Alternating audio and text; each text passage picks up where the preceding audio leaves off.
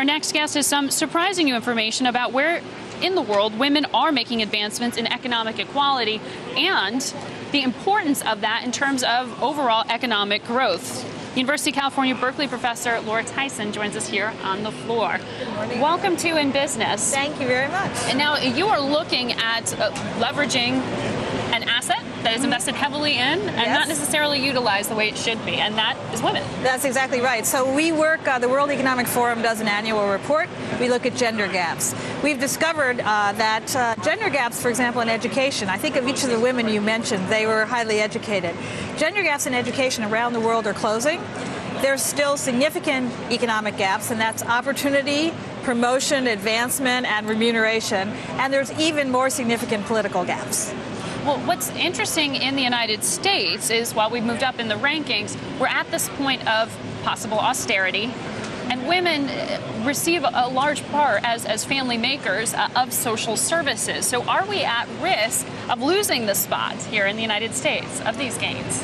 Well, the gains we have in the United States are really gains that come from economic advancement as measured by labor force participation, as measured by wage equality, as measured by positions of women in technical, professional leadership positions. I don't think we're at risk of losing those gains. I think the important thing here is to have women continue to be educated and to continue to be given real opportunities at the beginning of their career to advance all the way to the top, as we've just seen with the women at IBM.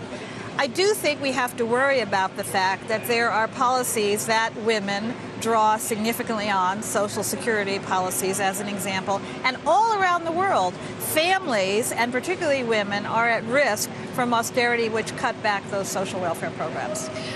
What was the most surprising thing about this year's analysis to you?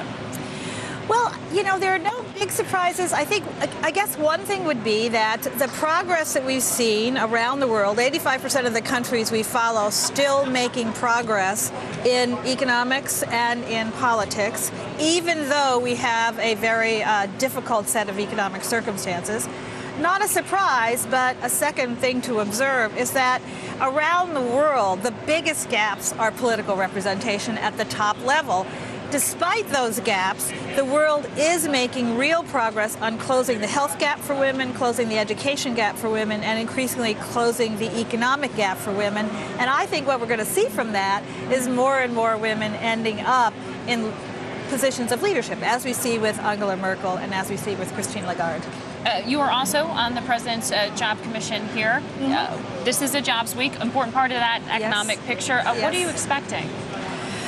Well, I learned absolutely as chairman of the Council of Economic Advisors never to second guess those numbers, the employment numbers. I think look, we know what the facts of the economy are. When the economy grows at 2.5%, which is the most recent sort of estimate, the economy is growing enough to generate jobs in the 100, 125, 150,000 range to keep the unemployment rate from rising. So maybe that's what happens. But on the other hand, the jobs numbers don't keep quarter by quarter sync with the output numbers. My general view is the same it's been for a while. The economy is not growing on a sustained basis at a fast enough clip to generate enough employment to bring the unemployment numbers down in any significant way.